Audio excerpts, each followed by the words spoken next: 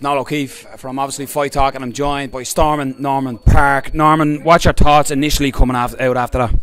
I was a bit happy. I was happy with the fight, the way it was going. It was good old brawl we were having. I thought, here we could end up having fight tonight here, but I didn't want fight tonight because you want to win the fight. So if it's fight tonight, you're giving him a chance to win. But I got to give it to him. Like he doesn't want to praise me, but I got to give it to him. He never tried to wrestle once, and I thought, this is it. Let's go, man. We were talking. I says, right, no resting. I says, let's fucking stand and box and prove the doubters. I says, let's prove to these people that we can stand and strike.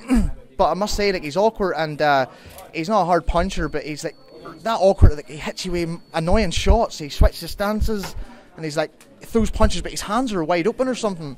And the Nick and I there was a clash of heads before that, so he's trying to say that the clash of heads was what made me say, nah, I don't want to fight, I can't see. But man, you can see it, like Cahill Pendon, them boys showed the replay, the finger goes in and it twists right in and comes out.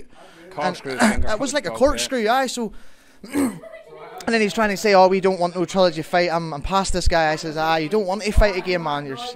He was fucking puffing like fuck too. You can see him looking up at the fucking time nearly every fucking 2 minutes.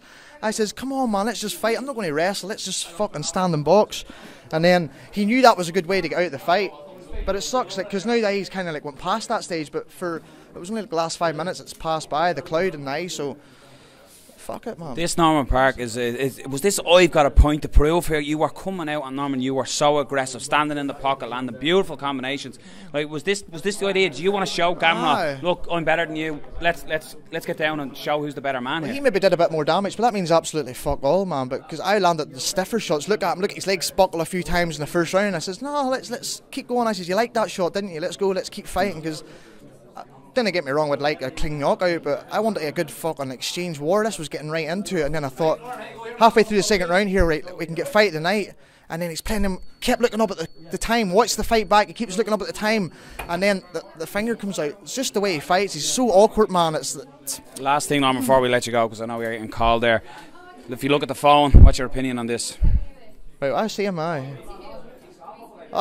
yeah, you know what happened? That wee sucker, because do you know what? So when I was cutting weight, I was lying down the back, my back was sore, and he was coming around with one of these coordination balls, like as if he's some fucking professional boxer or something, doing this, and he was like, what, looking at me, going, look at you, like this here, and I said, see you wee fucking weasel, I'll go up there and strangle you, man.